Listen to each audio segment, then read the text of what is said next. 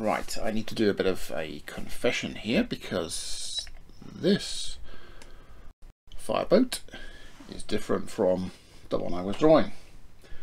The one I was drawing was from a different harbour, so that's an important thing to bear in mind. If I quickly just grab the pad, hopefully it's still in here. Yeah, so I drew that one, but in fact I should have been doing that one, the John J. Harvey. So that was my mistake, but anyway, same process. You dump it into Serif as a drawing image, scale it to the size you want, and then you can lock that with the padlock, and then you can start drawing the various layers over the top. So we're now in a situation, if I turn that off, where we've got a tugboat which looks reasonable. I know these water cannons are slightly not the right shape, but bearing in mind that they're going to be pretty small, it's an insignificant detail. The important thing I'm working on now is the ripples on the water.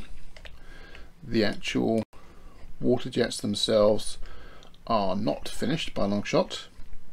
They will be significantly different from that.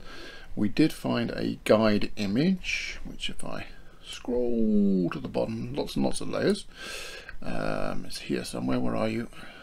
And there we go. We can now see, hopefully see it. So if we back out, you'll get an idea of what we've got to draw again. So this obviously is the United States in kind of its current condition. Obviously we're not going to be doing that. We'll try and bring it back up together, and then what we've got then is a background to figure out.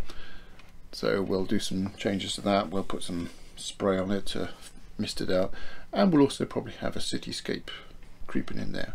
So other than that, that's where we're going next. So next layer will be our ship once we finished tweaking the ripples in the water. So so we just got to simulate that in the reflection of the Fireboat. So that's where we are.